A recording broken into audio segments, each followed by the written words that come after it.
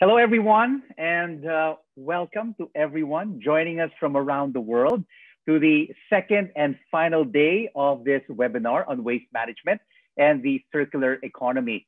Nordic best practices brought to you by the Asian Development Bank, the Embassy of Sweden, Manila, the Norwegian Embassy, Manila, the Royal Danish Embassy, Manila, Business Sweden, and with the support of the Nordic Council of Ministers. I would like to introduce myself. I'm Rico Hizon. I am host and moderator. Sorry, my AirPods fell over there. I'd like to introduce myself. I'm Rico Hizon, your moderator and host for this webinar. And it is wonderful to see hundreds of participants on this second day joining us from all over the world for this important gathering. But before we proceed, we have some quick housekeeping announcements for our attendees to take note of. Participants will be receiving an email before the end of the week where we will include the link to the webinar recording, the link to our post-webinar survey, and instructions on how to request an attendance certificate, which will be issued by request. And we will also like to encourage everyone to submit their questions to our speakers through the Q&A box that you see right there at the bottom of your screens. And we will basically try to accommodate as many questions as time will allow. So we would like to thank all of you who are joining us today. And we would like to kick off this event with a welcome address from no less than His Excellency, Ambassador Harold Fries from the Embassy of Sweden, Manila. Your Excellency.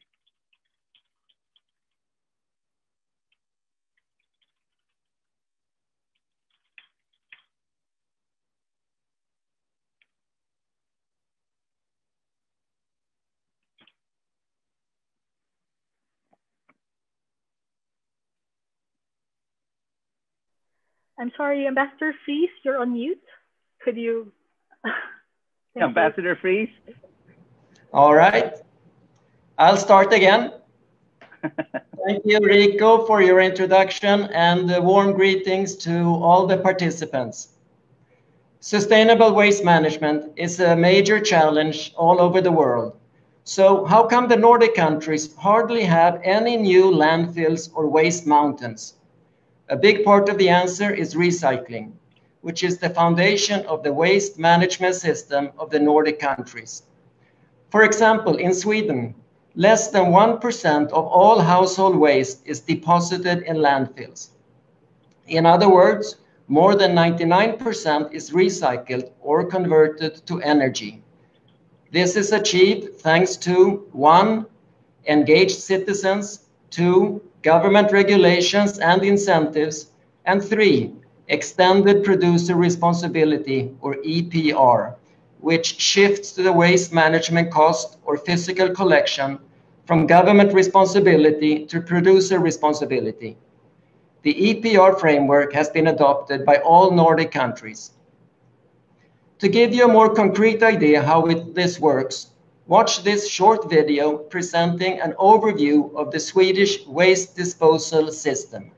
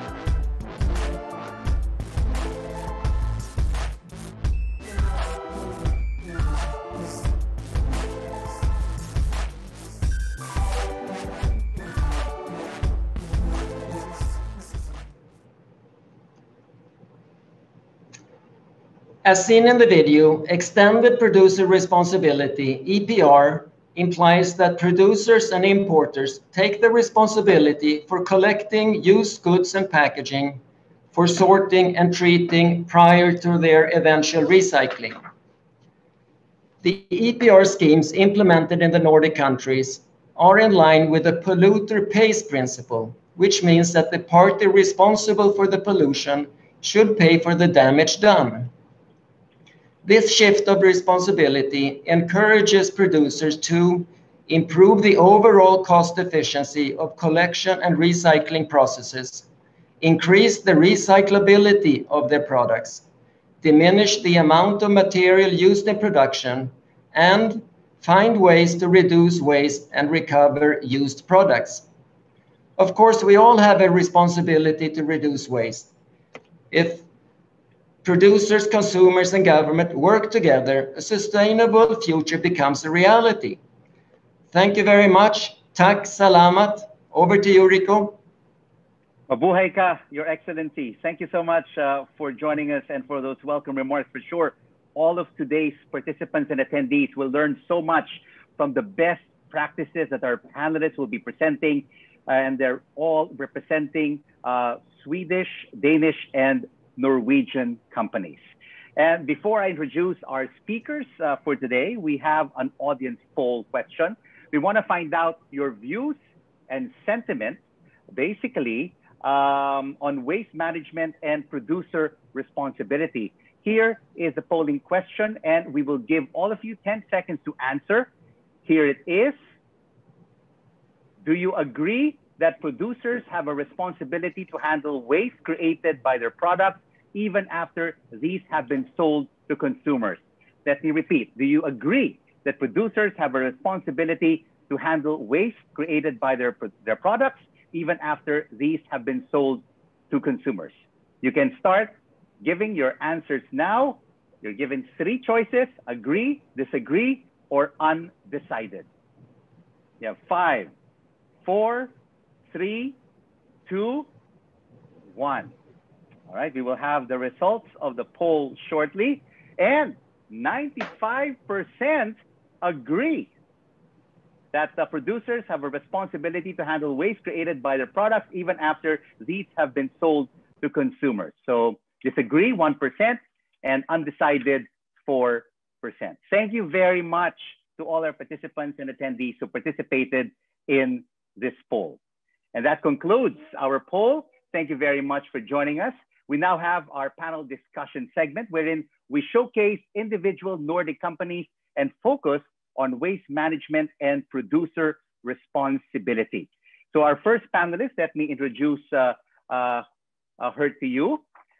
She is from Denmark. She is the Director for Sustainable Packaging at Arla Foods. Arla Foods is a Danish-Swedish multinational cooperative based in Viby, Denmark, and the largest producer of dairy products in Scandinavia. Let us all please welcome Ms. Lise Berg Kildermark. Thank you so much for joining us. Our second panelist is from a Swedish company. She is a sustainability manager for H&M Southeast Asia. H&M is a Swedish multinational clothing retail company known for its fast fashion clothing for men, women, teenagers, and children. They operate in more than 70 countries and have over 5,000 stores under various company brands. Let us all please welcome, joining us from Singapore, Ms. Marian Dung. Our third panelist is from Norway. He is the research director of NIVA, the Norwegian Institute for Water Research. It's an environmental research organization which researches, monitors, assesses, and studies freshwater, coastal, and marine environments and environmental technology. Let us all please welcome Ms. Dr. Thorian Larsen. Doctor, nice to have you. And our reactor for today to share with us her expert comments is a senior urban development specialist in the Southeast Asia Urban Development and Water Division at the Asian Development Bank. Let us all please welcome Sui Trung Dang. Trung Dang, great to have you with us. All right, let's kick off this hard talk portion with our first question now to Ms. Dang. Ms. Dang, the fast fashion industry has received a lot of scrutiny for contributing to rising volumes of textile waste. What is H&M doing in the region as an industry leader to address this issue? Ms. Dang.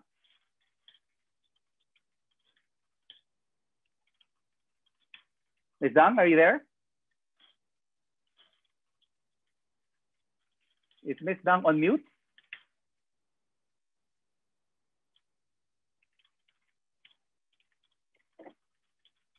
Hello. Yes, I could not unmute myself, so I had to wait for the host. Yes, yes. I hope you can hear me now. Yes, I can hear you. Yeah. Were you able to hear my question? Yes. So if I recall, so your question was how H&M is actually handling the waste in particularly fashion. textile waste, the rising volume of textile waste. Ms. Dang. Yeah.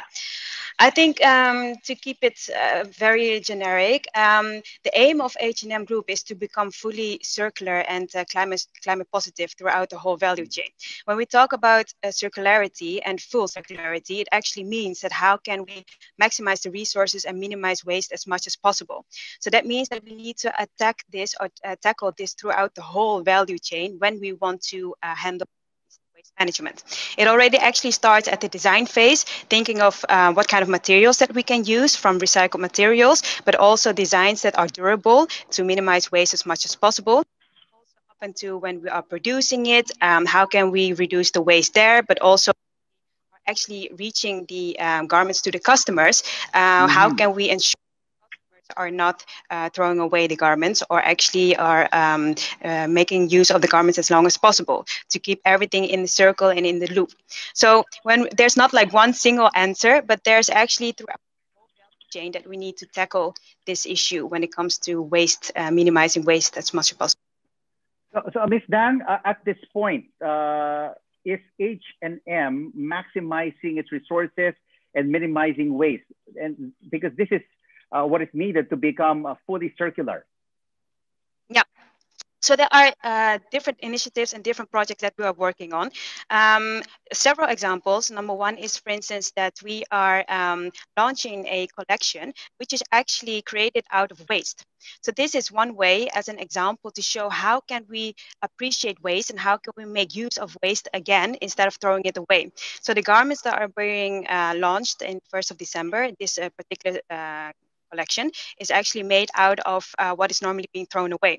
But there are other ways. So we are, for instance, having the garment collecting initiative worldwide, where we are encouraging all the customers to bring in their unwanted garments for reuse and recycling instead of letting it end in landfills. Other initiatives, for instance, that we are testing different models instead of buying new garments, can we make use of the rental model or the clothes swapping, for instance. But we are also having, for instance, where we encourage customers to make use of reusables. I think we come back to that maybe later, but where we encourage customers to make use of reusable shopping bags instead of single-use plastic waste or single-use paper waste. So these are all the small initiatives. So is this initiative already, Ms. Dang, being used to reduce waste here in the Philippines, for example? Yes, actually good that you highlight that because we just launched it in September in the Philippines. It's called Let's Reuse, where we started to charge for paper bags in our stores. This is again to encourage everyone to be aware on the reduction of waste and to bring reusable bags instead. I must say that we did a lot in terms of trying to create this awareness, but more needs to be done for the customers to really get into the habit of bringing reusable bags when they go for shopping, for instance. All right, we'll move on now to, thank you so much for those comments, Ms. Dang. Ms.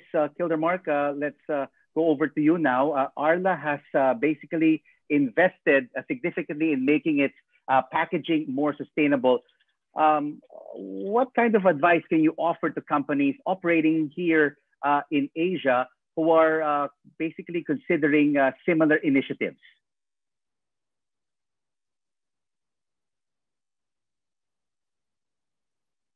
Ms. Kildermark, you may be also on mute. Can you hear us?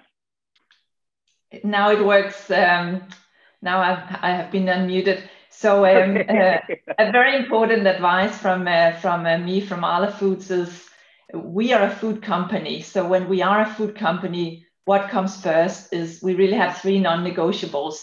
We must, whatever way we pack our products, ensure food safety. We want to avoid food waste. If we don't protect our products well enough, we end up with products that will be thrown out, and that is a much worse environmental issue.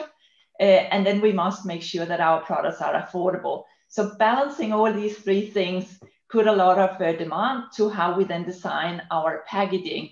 And what becomes very important here is that we, for Arla, are having a strong focus on both climate and waste. We have a strong focus on carbon emissions. As a company, we want to become carbon net zero by 2050. So everything we do in designing our packaging both have to take carbon emissions into account, but of course also waste.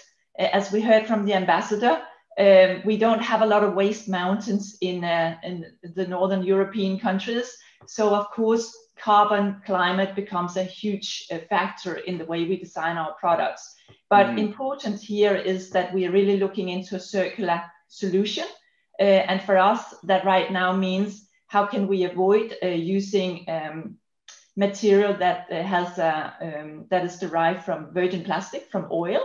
We look very much into using fiber-based solutions, which by nature has a much lower CO2 footprint and will also disappear over time.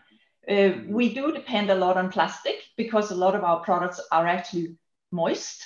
And here we make sure we are using good quality plastic. So we are transforming a lot of our materials at the moment. We use the famous multi-laminate plastics that are very difficult to recycle. So how do we get into more mono solutions where it is easy to separate the different units of the packaging so that our consumers can dispose it in a good way so it can actually be collected and brought into a second life. So those are the things we have a lot of focus on when we are designing our products, our packaging. So a lot of research and development is going to the manufacturing of your packaging, Ms. Kildermark, to make it more sustainable. But you really have major ambitions because Arla is aiming for full circularity for packaging in 2030. How do you plan to achieve this over the next decade? So it is quite an ambition that we have set ourselves. And I would also like to say that already today, more than half of all our packaging is actually coming from natural sources, from fiber. So we have a long journey ahead of us, but we also have to remember we are starting from a very good place. So what we have chosen to do is really to focus on the recyclability of all our materials. We have been on that journey for many years. Like many other players, the focus has been how do we design for recyclability, recognizing that the systems may not be in place in the markets where we operate. We are selling to our nutritious products in more than 140 countries around the world.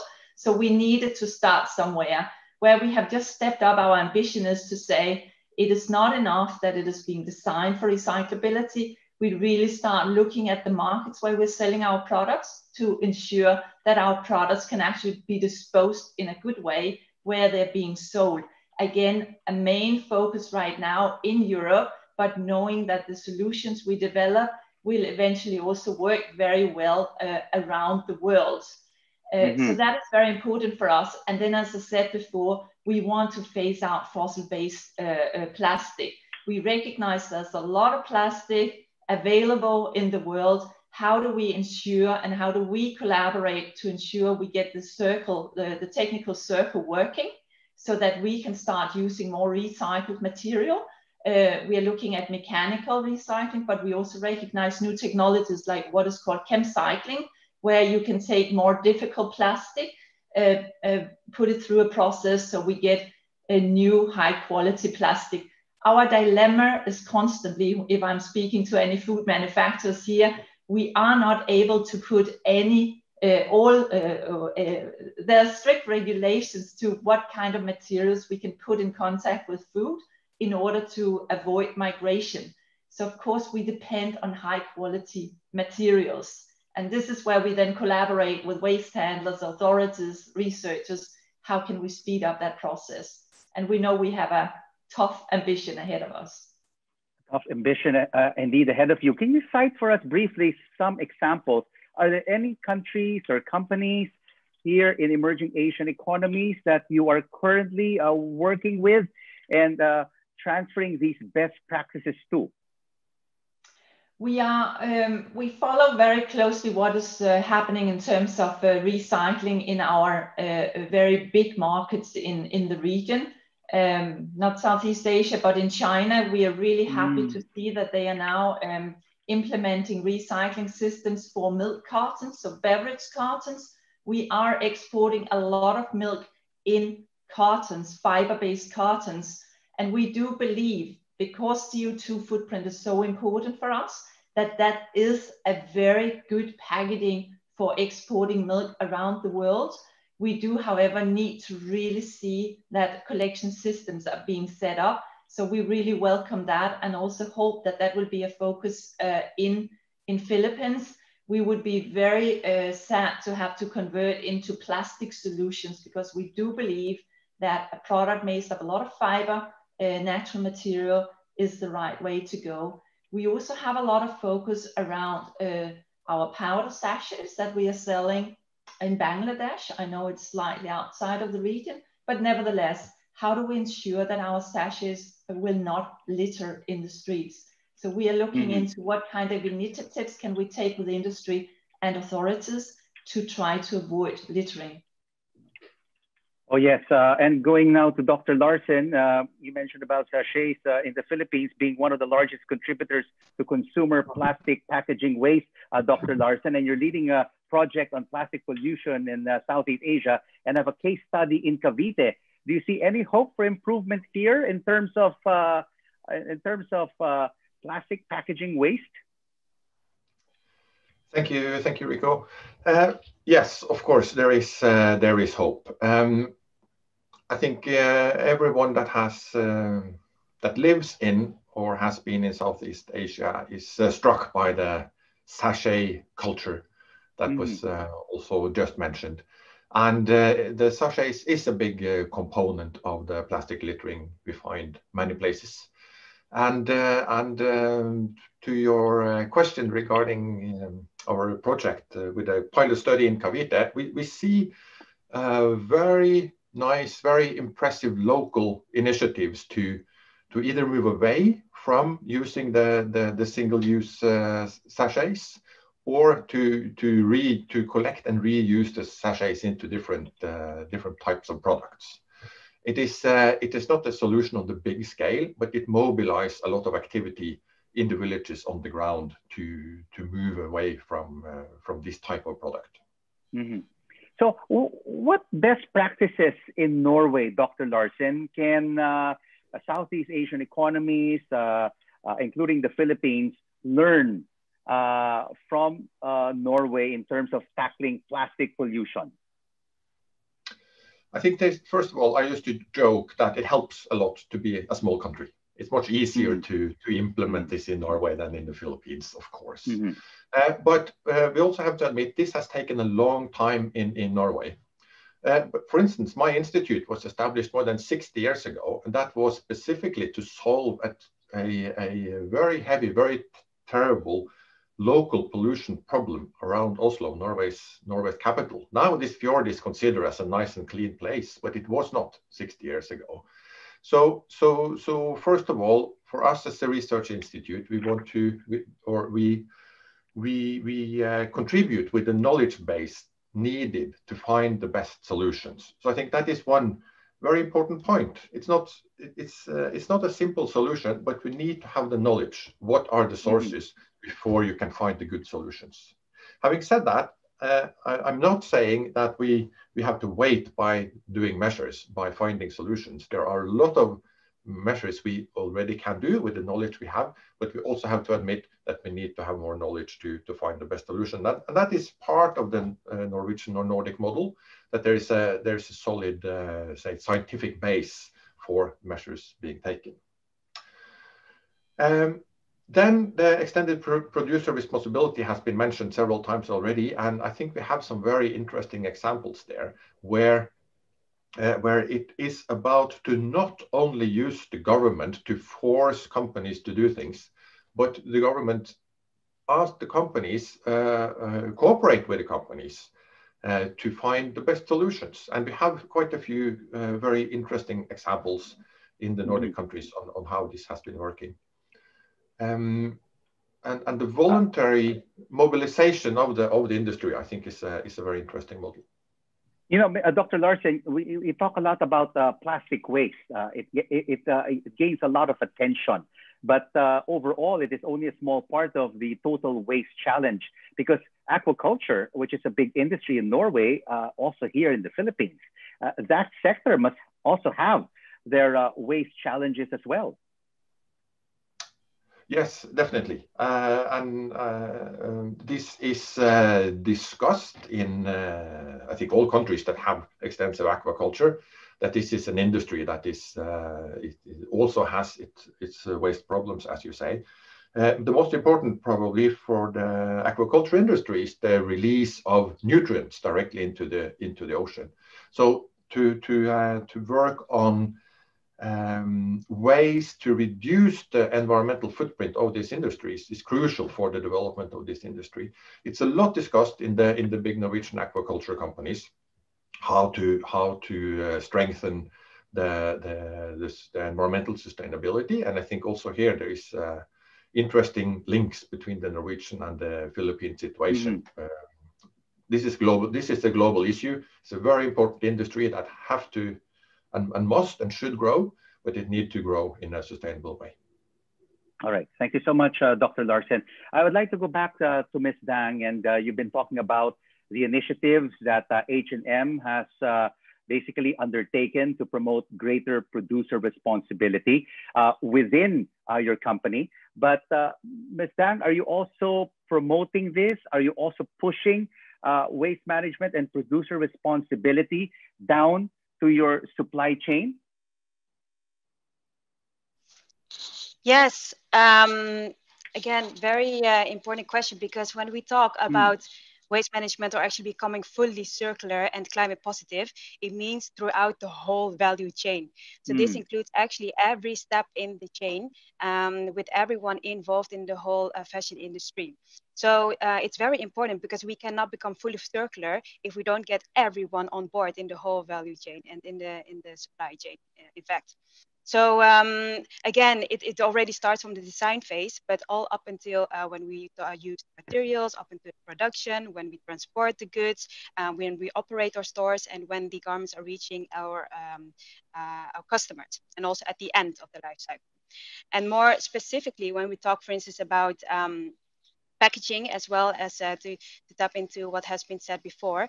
Packaging is a very important part also in the fashion industry. So that's why we have also made sure that we have a clear circular packaging strategy in our goals, where we want to reduce the amount of packaging, plastic packaging used, but also eliminate unnecessarily and problematic plastic, for instance. But at the same time, we need to have like a circular design for packaging, making sure that by 2025, all the packaging used are either from either compostable, reusable, or recyclable. And then by 2030, all the materials used in the packaging should be then from recycled or other sustainably sourced materials. So there's different ways that we need to tap into in order to become fully circular throughout the whole value chain. And Ms. Kilmark, would you like to add to that? Is Arla promoting greater producer responsibility all the way down through its value chain? Absolutely. We take responsibility through the value chain, and also we started our own sites, our own production sites. How do we manage packaging waste already there? And as I said, how do we design so that the products can be handled in the best way by recycling facilities? So what we really encourage is that we are being rewarded for actually designing our material in a way so it can be handled very easily by waste handlers, and also that we are being rewarded for using sustainable materials. So any producer responsibility fee it should really differ depending on the sustainability of the materials being used. And that is also what we see in a lot of our markets, that is the case, because that is an incentive for us to really use the most sustainable materials as well. And during the speech of the ambassador, he spoke about EPR, or Extended Producer Responsibility, a scheme for packaging waste. Ms. Kildermark, what concrete recommendations could your company give Southeast Asian governments or the Philippine government for implementing an EPR? I would actually say that Sweden is a very good example with EPR, because they have different price levels or tax levels depending on the complexity of the material. So they are really recognizing when you're using pure, simple materials. So I would certainly say that is a very good model to look into. So really differentiate the cost depending on the friendliness or the sustainability of the materials. And Dr. Larsen, would you like to add to this in terms of implementing the extended producer responsibility? I think what I would very much like to highlight, and that's also from the Nordic experience, it's great to have recyclable products, but then in order for that to be successful, you need to have the infrastructure to handle the waste, to collect the waste, to handle the waste, and to recycle. So to the whole complexity of the problem, on the one hand, you need to have infrastructure in place. That is a government job. It can be financed or funded in different ways, but the expensive, boring infrastructure is one key element to be successful here as well. Then in the complete other end of the scale is about every single person's willingness and attitude towards using products, recycling, and well, having a relation to what they do with the packaging, the products they buy. So it's a very wide range of measures that need to be taken. Everything from a single individual's motivation to the big, boring, expensive infrastructure investments. So the bottom line is, Dr. Larsen, it will also have to be cost effective for many companies, and they'll have to really find out if it is profitable for them, if they can gain from it in the medium to long term. Yeah, and this is one thing I think is extremely interesting in the global picture today, but in particular in Southeast Asia, is how and to what extent now having a more sustainable product, a more sustainable packaging than your competitors give you a competitive edge or not. I think we are probably seeing it in some places, maybe some of around the richer big cities. We see a tendency to that actually working, but how that will work on the big scale in the big countries, I'm very curious how that would develop, and it would be interesting to hear from my panelists from the industry how they see that, if there is a competitive edge in Southeast Asia on having sustainable, for instance, packaging. So, Ms. Dang, from the question of Dr. Larsen, does it give you a competitive edge? Is the circular economy approach ultimately good for business? What's the question for me? I just heard Dr. Larsen about having the competitive edge in terms of waste management and producer responsibility for H&M. Is the circular economy approach ultimately good for business? Of course, yes. So actually, that is the only way to move forward. So we need to be more sustainable. We need to work towards a circular model because that is the only thing that works long term, right? So in terms of profit or a competitive edge, definitely, because it's about meaningful growth. So again, how can we grow at the same time, but also using less resources, but also minimizing waste? That is actually the ideal situation, that we move from a linear approach towards a whole circular approach, whereby we keep everything in the system and in the loop. And in the end, this will actually remain, make fashion relevant in the long term and keep the business profitable, but also growing in the long term. So becoming circular and sustainable fashion, that is actually the only way to move forward. So is it really the way to move forward, Ms. Kildermark, moving from a linear economic model to a circular economy? Overall, is it good for business? Yes, I can only agree with what also Mrs. Dang was saying, because this is an expectation nowadays from our consumers, so the people who buy our foods, but also from our customers, our retailers, the supermarkets. There are quite strict demands now from our customers to what extent we need to make our products recyclable, reduce plastics, etc., etc. So it is just a condition now for being in the business. What I would like to say, which is also very closely related to EPR, we have to remember that a lot of the new solutions that are coming up, the new materials, they're still scarce. There's a lot of demand.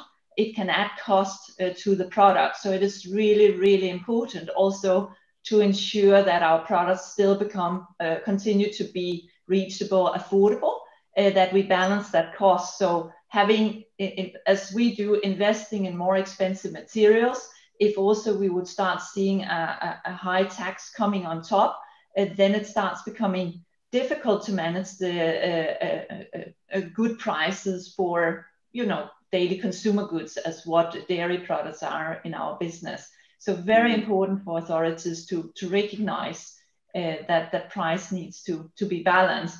And also, as Dr. Larsen said, how do we then ensure that we have fully optimal, well-functioning systems, and that industry has a say in how does it best work in the different markets? Indeed. Yes, would you like to add? Yeah, I want to add something, because I completely agree that this is something now that customers also demand and request from companies, right? To be like socially responsible, environmentally responsible, and so on. But actually, we need to take a step further, so that we need to lead. We need to be ahead of actually what the customers demand, especially in this region. So, for example, with the Philippines, H&M is then one of the first retailers to charge for their paper bags, which was completely new. So we needed to really spend time in explaining to the customers why we are doing this and what is the positive effect of this. So instead of doing what is demanded from the customers, I think we as large organizations have the influence to drive and to lead the change towards a more sustainable and circular economy. I think that's very important to highlight. For sure, many Philippine companies and emerging Southeast Asian economies would like to adopt the best practices that you have just all mentioned, particularly for waste management and producer responsibility, but I'm sure there are still a lot of limitations. So Dr. Larsen, briefly, maybe you can tell us, what can governments here and development partners such as the Asian Development Bank do to encourage improved waste management and greater producer responsibility? That's a big question. But as we have discussed, as I mentioned already, the need for infrastructure is obvious. And that is, as I said, it is expensive. It needs to be funded. So to find good ways to fund that would both work and to some extent mobilize the population. So for instance, again, in the Nordic countries, we have a very high acceptance for paying a tax that make the waste collection and waste handling possible. There has to be incentives. Yes, there have to be incentives. So, and also the political will, I think, Dr. Larsen, is also very important. The political will, and I think that also the issue of explaining to people, and you need to show it by doing that. Yes, you have to pay a fee for your waste being collected, but if you see that it actually works, then we have a tolerance to pay that tax. Of course, if it doesn't work, if you pay a tax and you don't see that you're paying for something you don't get, then it doesn't work. So I think a very important issue would be to find good models to finance the necessary infrastructure. We would like to thank Dr. Larsen, Ms. Dang, and Ms. Kildermark for their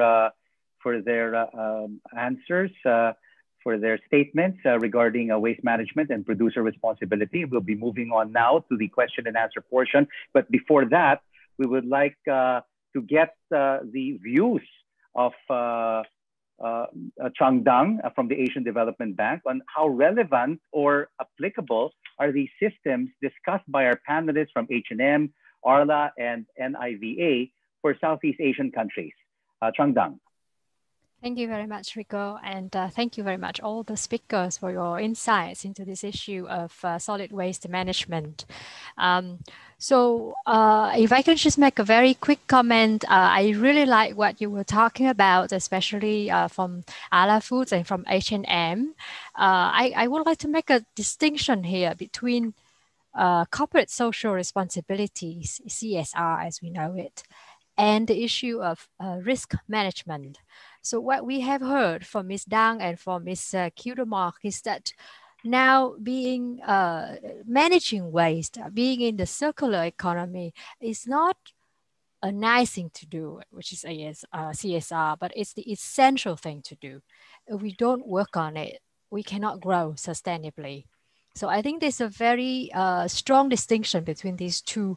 And we see more and more of that coming from the private sector, especially from these leading companies that we see with Arla Foods and H&M. But what I would like to see more is those SMEs, SSMEs, micro, medium and small sized companies, especially in Southeast Asia. More of those economies taking responsibility in such a way. If I can just take another minute, Rico, Christine, yes. Would you mind showing a slide? I have one slide that I would like to share with you here. So in one of the studies that we looked at in ADB in Southeast Asia, we know that by 2040, about 140 million tons of municipal waste will be generated into the environment. And the total economic losses of the plastic component of this waste will be between $68 and $340 billion per year.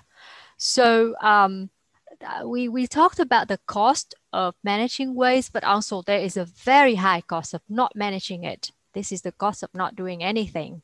And at the same time, the scale of the problem teaches us or shows us that there will be no one solution to this. There will have to be a suite of solutions, and solutions coming from the private sector, as we heard today, will be very, very important. So all I can say is what I would like to see more of these initiatives coming and taking the lead in the industry. As the Asian Development Bank, we want to place this kind of approach in the context of the countries where we work, so that we look at it not only from the infrastructure side of things, as Dr. Lassens has emphasized the importance of, but also place that in the environment, the regulatory, the policy framework, as well as the capacity of the institutions and the private sector in order to embrace this new approach to assess the issue. So I think my time is up. Thank you very much for the opportunity to comment on this. Thanks, Rico. Thank you so much for your reaction to the insights of our speakers today, representing Swedish, Norwegian, and Danish companies. And now we would like to move on to the question and answer portion. From what I see right now, we have a lot of questions from our attendees, close to 210 currently with us right now. And we would like to ask the first question, most probably to Ms. Dang. And the question is, for consumer goods producers, distributors, and retailers, what financial benefits would justify paying for ERP apart from mitigation of customers' boycott? Ms. Dang? Interesting question. Actually, I don't fully understand what is being asked. For consumer goods producers, distributors, and retailers, what financial benefits would justify paying for the ERP? Or would we, Ms. Kudermark, would you like to answer that question instead about the ERP? So what would justify the ERP? Yes, for consumers, goods producers, distributors, and retailers, what financial benefits would justify paying the ERP? I think the financial benefits would be I think we all have a responsibility to manage the waste we have on our planet.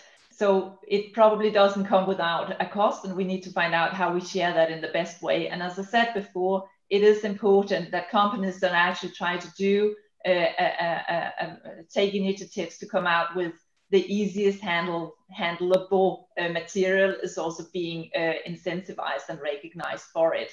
So it is important that EPR systems are taking care of that. Okay, thank you so much. Please, let's ask this question now to Ms. Dang. How does your company, H&M, instill the circular economy to your employees? What organizational values culture have been introduced as you started embracing this new business model of the circular economy? So again, when we talk about circular model, it means the whole value chain, also including our colleagues, what we do in our operations, and so on and so on. So we are continuously also updating our internal staff and our colleagues on what we do when it comes to circularity and sustainable fashion. Maybe one good thing to highlight what we started in the Philippines as well when it comes to waste management. We started a pilot where we are introducing the recycling routines in our stores, where we encourage all our staff to actually recycle the waste. So instead of throwing everything in a general waste bin, put it in the plastics bin or the paper bin or the electronics to recycle. This is then coming back also to the challenge that Dr. Larsen is saying, that in order to make this very effective, we need to make sure that there's an infrastructure to do so. Because what happens with the waste after it leaves the store, that is then still a big question mark. But this is an example of how we are integrating sustainability and circularity throughout the whole practices, whether it comes to the packaging or the garments that we use on the production, but also in our own operations. So it's a very important part and part of the company values. All right. Thank you so much, Ms. Dang. This question goes to everyone, maybe H&M and maybe even Dr. Larsen. With the popularity right now of online shopping because of the pandemic,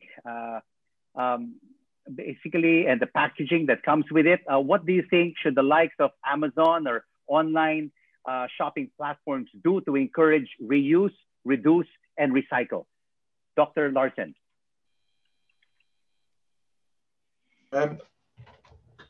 I think, again, in this field, there is we see an increasing consumer or customer demand on that is pushing the big online shopping companies to change their packaging. I think we see it here in Europe. We see that things are now much more typically just packed in paper or carton, not much plastic anymore. And I also know a little bit about this from China, where we see that there is a big push because of request from consumers that the amount of packaging used is reduced. For instance, we used to see that a product was packed in the normal box, and then when shipping it, they put another box around it. We see much less of that. So there is a tendency, I think, again, pushed by the consumer demand to use less packaging and more sustainable packaging. Here's a follow-up question, Dr. Larsen. With fears of secondary transmission, I'm sure they're talking about here the COVID-19, if reusable materials are used, would the reimposition of a plastic ban be feasible during this pandemic? What would be a balanced approach in land-based economic activity that has little impact on oceans look like?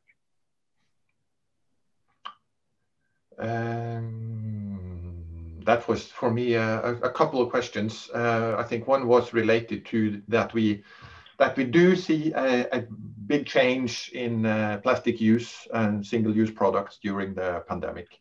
But there are, for some areas, the single-use plastic use increased during the pandemic, but we also see that in other sectors it's actually decreasing. So it's a big shift in the waste footprint because of this. And I think the other part of the question was related to, and if that was the question, I like it very much, because the question it's about how all activities on land is what's contributing the most to the pollution we see in the ocean. And and again, here I think it has been a very positive shift the last few years, when or as new knowledge have emerged on the topic of marine litter and plastic pollution. So we see now much less focus on, say, trying to clean up the ocean, but we see a much more focus on trying to stop the problem at the source, meaning again having a much better grip and handling on activities on land in the cities that ultimately will be transported by the rivers to the coast. So it's if you look at what the situation just 5 years ago and now, it's actually something positive has happened, although it may not look like in the first sight. All right, thank you so much, Dr. Larsen, for that interesting response. Let's move on now to Ms. Kildermark and Ms. Dang. This question is for you. As large multinational companies, how have H&M and Arla Foods been able to integrate circular systems in their operations and value chains in an efficient and effective way? For example, how do they get buy-in? Do they have to calculate financial returns? Let's start off with you, Ms. Kildermark. Thanks. What I would like to say here is also about a cultural change, that if you want sustainability, it needs to start at the top of the organization. And I must say in Arla, it really starts at our top management. And we have set up a fantastic system, I think a bit like Ms. Dang was talking about. How do we really break up the company into different pillars so that we are tackling all parts of our value chain with a very focused approach. And we are a farmer-owned company. We have more than 11,000 owners. And if our farmers are not buying into wanting to be more sustainable, then it does become very difficult. But I must say we have the full endorsement from the farmers. And of course, everything you do comes with a cost. And it's a matter of making that visible, transparent. So we are actually doing lots of calculations to convert our different initiatives into what is actually the price for the farmer per liter of milk. But on the other hand, we are also being rewarded for doing a lot of sustainability initiatives. It is driving our brand and our products. Being the largest organic milk producer in the world, it goes really hand in hand with sustainable packaging, a sustainable approach. Our milk, just to say, is actually having the lowest, more than half of the CO2 footprint of milk, the average liter of milk in the world. And that is what our consumers are really recognizing. And then, of course, they're also ready to pay an additional a price for the products if that would be the case. So it is very important to have that full balance between cost and benefit and the top managed buy-in. Ms. Dang, would you like to add to that? How has H&M been able to integrate circular systems in their operations and value chains in an efficient and effective way? Yeah, so actually also to add on what Ms. Kildermark has said, so number one is raising awareness, being transparent throughout the whole supply chain, explaining why we are doing certain things, what is the benefit, and what is it actually, how does it impact everyone in the business. So most of the part is really about raising awareness and educating everyone. But then number two, about the cost. In the long term, so this is the only way to move forward in the long term, right? So in the end, the cost that we will make now, we will be able to still grow in a meaningful way. So that is the thing about the cost that we make now. In the end, it will still return, or actually return on investment. But other than that, it's also very important to mention that in order to reduce the cost, we need to be able to scale the innovations and scale the technologies that we use. So for instance, when we talk about sustainable materials, how can we scale it to bring down the cost, for instance? So that is another part. So yes, it comes also with a cost, but if we collaborate, if we continue and innovate, we can bring down the cost because of the scalability. That's an important part as well to become fully circular. All right, thank you so much, Ms. Dang. A question here for Dr. Larsen, having been here to the country and working on a project in Cavite. What do you think is the best approach for the Philippines to get better at waste management? Carrot, stick, or is it a mix of both carrot and stick, and why? And where can the impact, what impact can be expected to be highest? Consumers, sellers, government, or producers? I think that, again, a very big question, a very important question. And of course, it's impossible to answer. It's a mix of everything mentioned. Again, I think I want to highlight the wide range of different measures that need to be taken. So to find good solutions, a combination of carrot and stick, so definitely a mix, that will work in the Philippines. I'm sure you cannot in the Philippines just copy the Nordic model for sure. So it need to be found what works locally. And again, if it's consumers, sellers, government, or producers, again, I think all of them. And again, we need to find, or you need to find a good balance that will fit the situation in the Philippines. So I definitely don't want to say that I have the solution on how to do this, and now I'm coming and telling you how to do it. But it is complex. You need to know it is complex, and it need to take time, and it can be solved. I think that's also an important part of the answer. And briefly, here's a follow-up question to that. The Philippines is known for its what you call a convenience store, sari-sari store, selling plastic wrapped goods in small sachets for one-time use. How do you change the mindset to reduce this huge waste coming from this mindset? Again, a very good question. I'm asking the question myself. Again, I will not answer how this can be done, but I'm sure it can be done. Again, using the Nordic experience on changing people's mindset on how you deal with waste. It has been done in the Nordic country. It takes a long time. Because also in Norway, when I was a child, people threw waste everywhere. So it is a long process that will take time, but can be handled. Well, thank you so much, Dr. Larsen, Ms. Bang, and Ms. Kildermark for your responses, for your insights to waste management and producer responsibility. And there's still many challenges in implementing it. Still a lot to be desired, but moving hopefully in the right direction. And we would like to thank all our participants who have asked our panelists these very important questions today. And for the closing remarks on this final of the two-day webinar on waste management and the circular economy, let us all please welcome the Director for the Southeast Asia Urban Development and Water Division at the Asian Development Bank. Let us all please welcome Vijay Padmanabhan.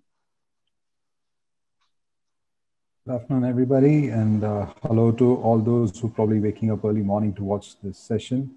I would first like to really thank all the embassies, the 3 embassies, and the Excellencies ambassadors who provided us time to open these sessions, and to the panelists for a wonderful and healthy discussion on the subject matter. Enrico, a special thanks to you for conducting this 2-day session, getting us through and having a pretty deep and detailed discussion on the circular economy.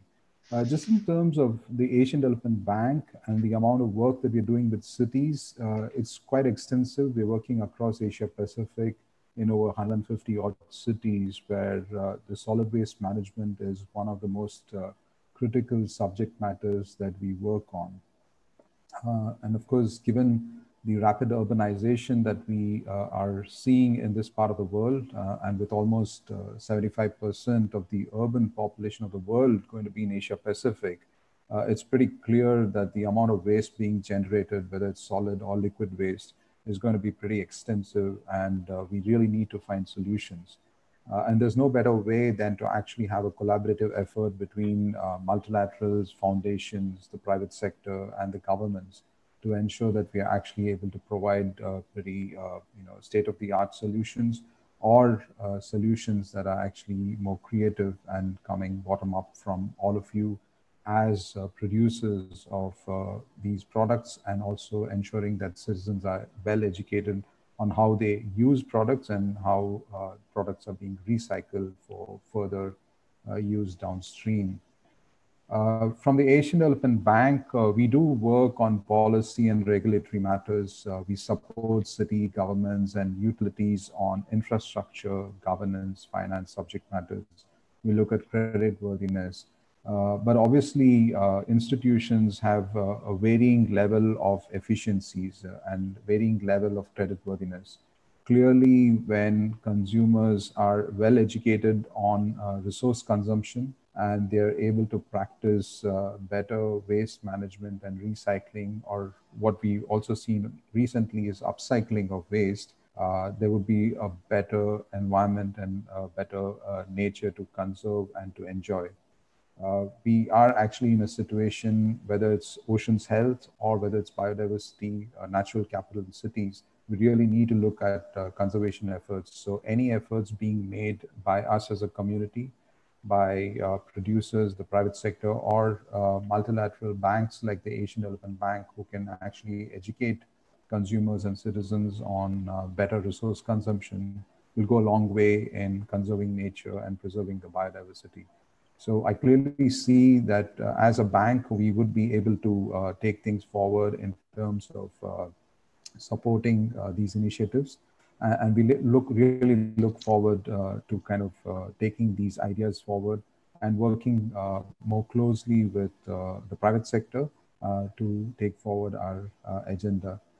In conclusion, I just would like to mention what Alison, my colleague, had mentioned yesterday on ADB Strategy 2030 and our agenda on our operational priorities.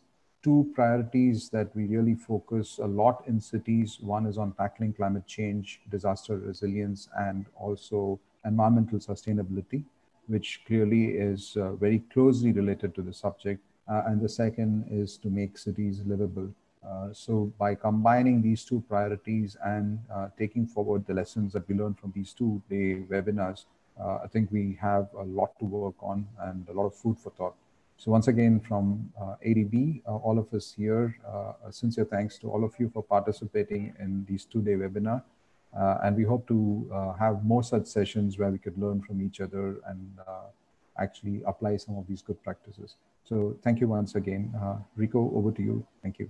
Thank you so much, Vijay, for those thoughtful and insightful remarks. And before we wrap up, we would like to remind all the participants who have joined us today that you can basically, that you will receive an email before the end of the week where we will include, number one, the link to this webinar recording, two, the link to our post-webinar survey, and thirdly, instructions on how to request an attendance certificate, which will be issued by request.